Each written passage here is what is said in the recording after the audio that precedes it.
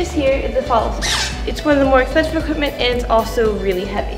You should be aware when you're moving it to be very careful. It is top heavy here.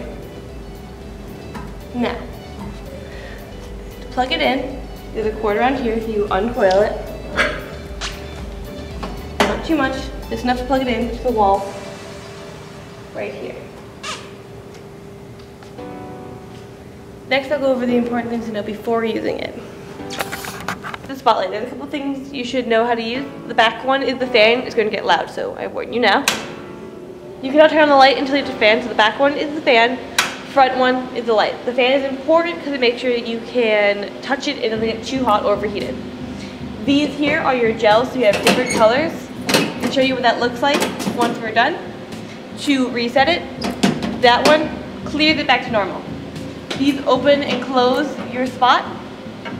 So during shows, if you're not using the spot, you can either turn it off or open and close like this. This one controls the iris size. I'll show you what that looks like in a second. As you can see, that giant circle is the spot.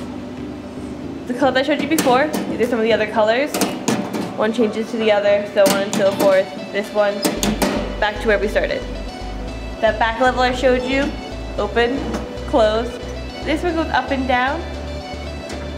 So depending on how you want to close it, it's always personal preference with that.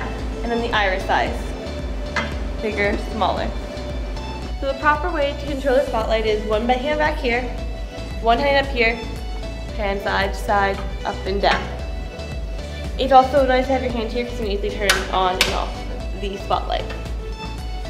It sounds a little more complicated than it is, but I promise you it's not. And when you're done, you just unplug it and wrap it back around. Once again, remember, be careful when you're moving it because it is heavy. It is best to have it all the way back like this. Therefore, you know it's not going to tip forward and you have a little more control over it.